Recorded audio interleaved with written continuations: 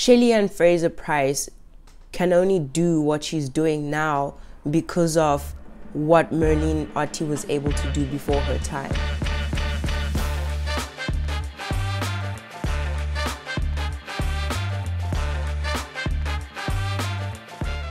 Ayo, back with another video. Today we are checking out Merlene Ottey world record 60-meter indoor against Privalova in Madrid back in 1992. So this was way back before my time.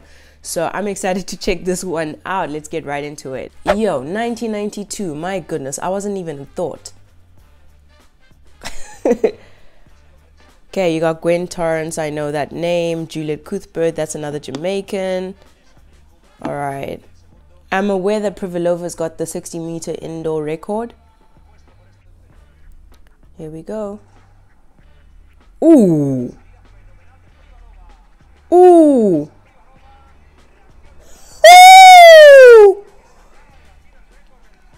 Oh my.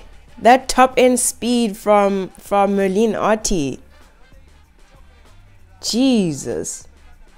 All right, yo, so that was the great Merlene Ottey. I was pretty surprised. I wasn't surprised that she was going to get the world record because that's the title of this video that I just reacted to. I think what surprised me is because my awareness and my association with Merlene Ottey is that she's a like a top end finisher type of sprinter. So I know her for like the 200 meters, but not the 60. Like, I don't know. I just don't picture her.